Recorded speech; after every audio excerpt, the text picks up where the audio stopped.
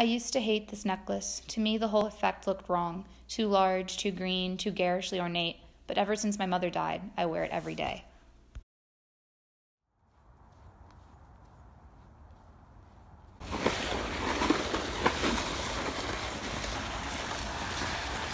Stupid neighbors think I killed their cat. Well, did you? Of course not! Don't get a dead one. Put it back. A missing leg is bad luck on Chinese New Year. Okay, let's go. You broke it, you buy it! No, I will not bring such defective food to our Chinese New Year party. Who do you think I am? Whatever. You carry! Chop, chop! I'm gonna name you...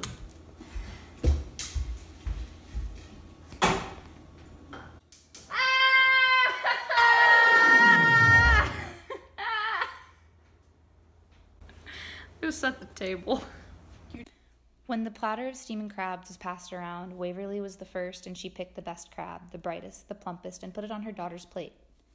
And then she picked the best crab for Rich, and another good one for herself.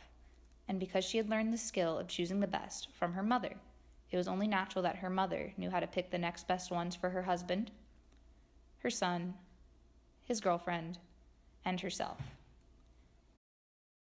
And my mother, of course, considered the 4 remaining crabs and gave the one that looked best to old Chong, because he was nearly 90 and deserved that kind of respect. Thank you! You're welcome! And then she picked another good one for my father. That left 2 on the platter, a large crab with a faded orange color and number 11, which had the torn off leg. I thought I was doing the right thing, taking the crab with the missing leg, but Mother cried, "No!"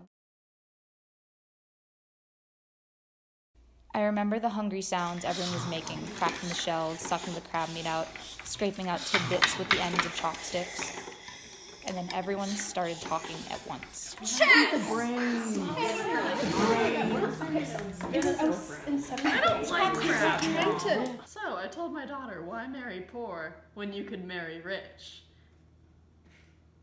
And now she's gonna marry rich, like I said. Why are you wearing that color? It makes you look too young. It was cheap. You're not eating the brains. The brains are the best part.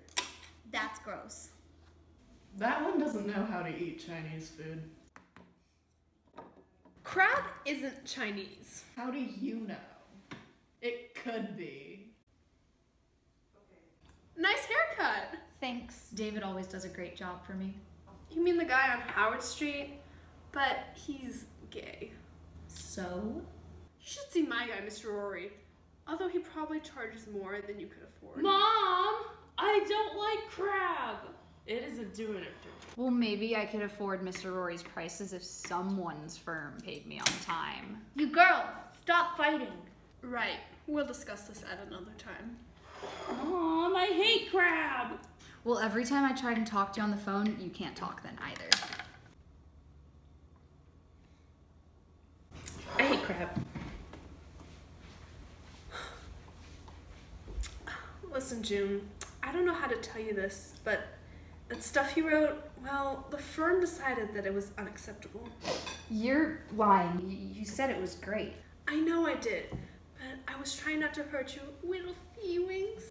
Well, the first write-up isn't supposed to be perfect. Like, there's rewrites, and the first rewrite's free.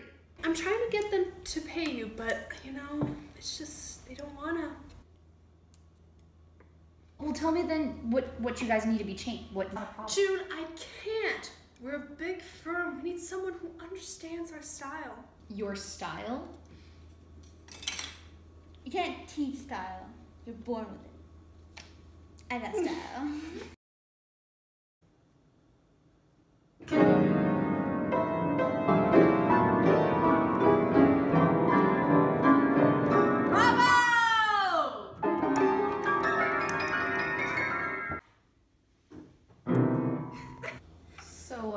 Good dinner, Mom. Not really. No, what happened to your crab? I threw it away.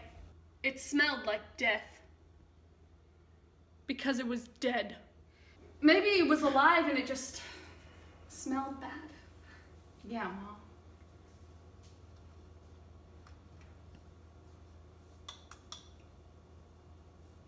Oh, I have something for you. Me?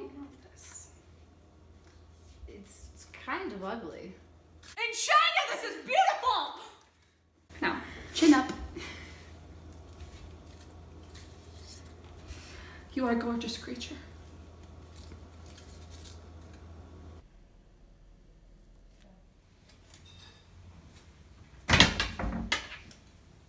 I guess my mom didn't kill you.